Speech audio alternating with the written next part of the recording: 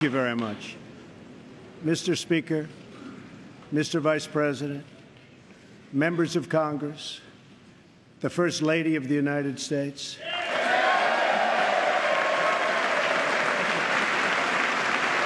What we are witnessing today is the renewal of the American spirit.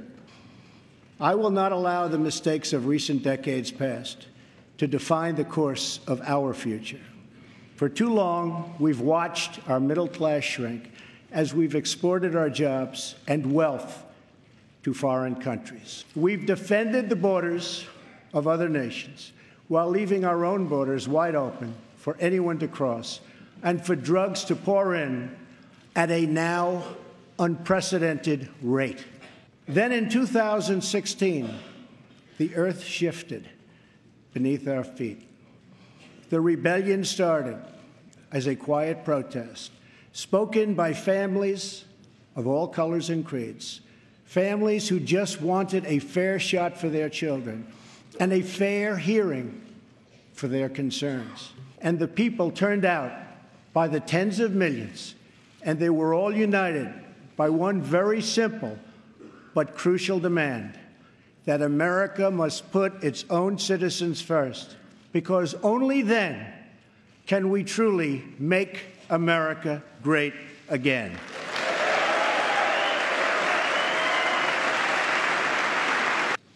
Above all else, we will keep our promises to the American people.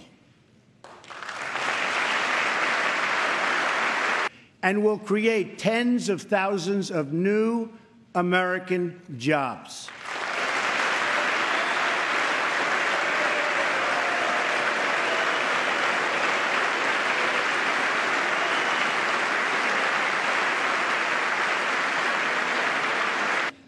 We have begun to drain the swamp of government corruption by imposing a 5-year ban on lobbying by executive branch officials and a lifetime ban.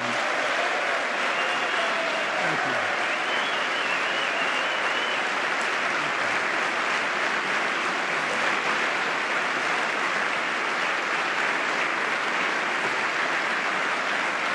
Thank you. And a lifetime ban on becoming lobbyists for a foreign government. We have undertaken a historic effort to massively reduce job-crushing regulations, creating a deregulation task force inside of every government agency.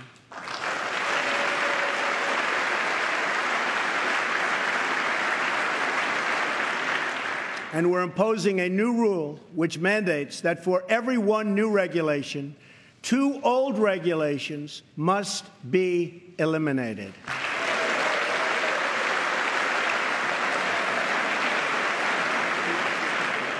We have withdrawn the United States from the job-killing Trans-Pacific Partnership. At the same time, my administration has answered the pleas of the American people for immigration enforcement and border security.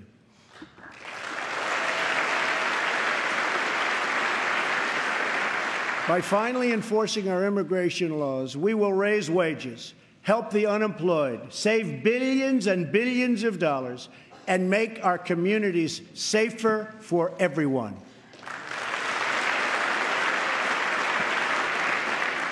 For that reason, we will soon begin the construction of a great wall along our southern border.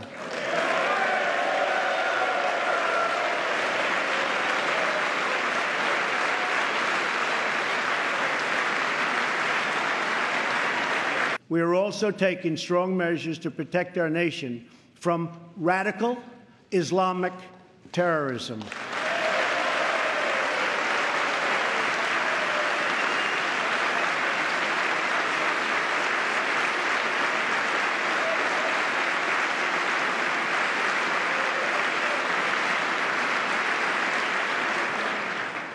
According to data provided by the Department of Justice, the vast majority of individuals convicted of terrorism and terrorism-related offenses since 9/11 came here from outside of our country.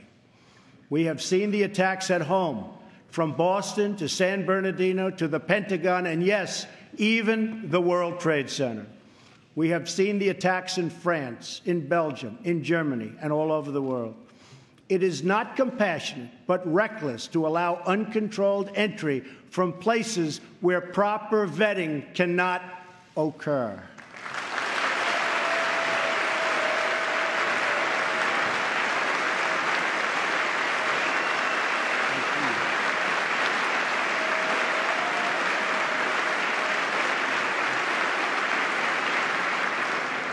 Tonight, as I outline the next steps we must take as a country, we must honestly acknowledge the circumstances we inherited.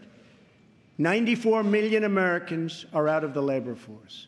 Over 43 million people are now living in poverty, and over 43 million Americans are on food stamps. More than 1 in 5 people in their prime working years are not working. We have the worst financial recovery in 65 years.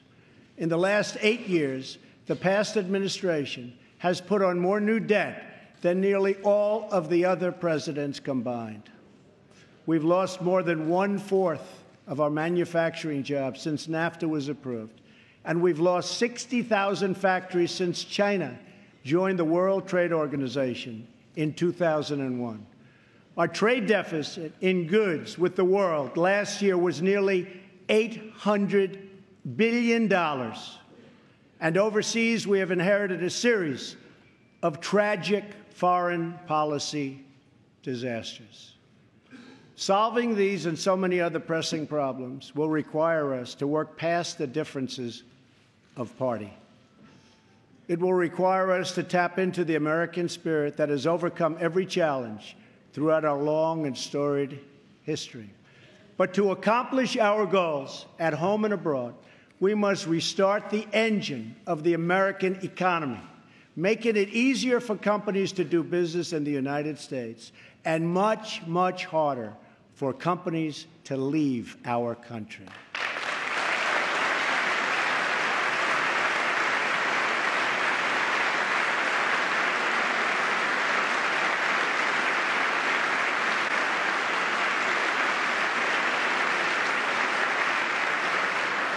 Right now, American companies are taxed at one of the highest rates anywhere in the world. My economic team is developing historic tax reform that will reduce the tax rate on our companies so they can compete and thrive anywhere and with anyone.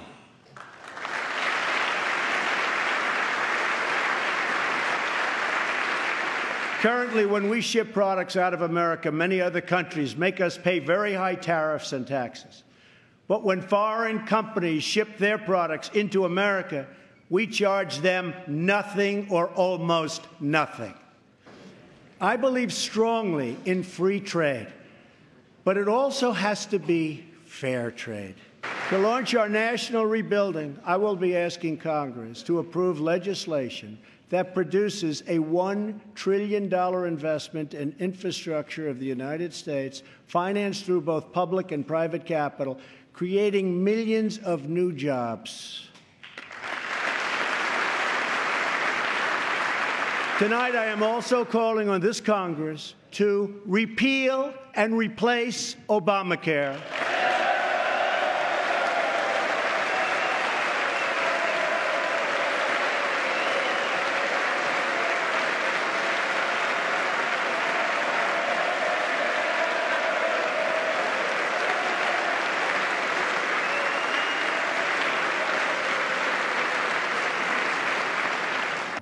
So why not join forces and finally get the job done and get it done right?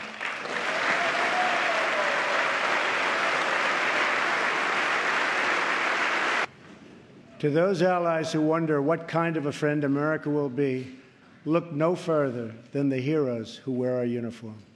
Our foreign policy calls for a direct, robust, and meaningful engagement with the world. It is American leadership based on vital security interests that we share with our allies all across the globe.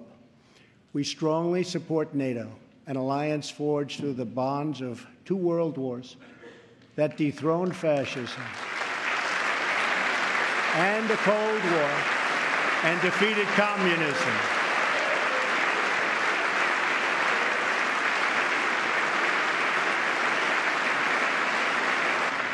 Free nations are the best vehicle for expressing the will of the people, and America respects the right of all nations to chart their own path. My job is not to represent the world. My job is to represent the United States of America.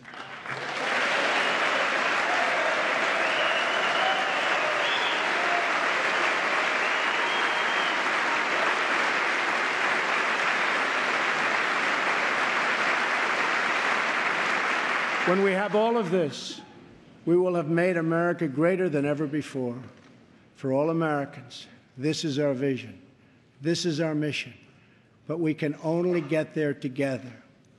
We are one people with one destiny. We all bleed the same blood.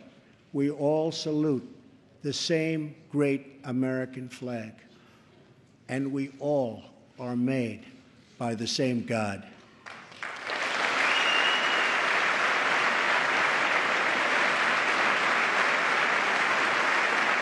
I am asking all citizens to embrace this renewal of the American spirit. I am asking all members of Congress to join me in dreaming big and bold and daring things for our country. I am asking everyone watching tonight to seize this moment, believe in yourselves, believe in your future, and believe once more in America. Thank you, God bless you, and God bless the United States.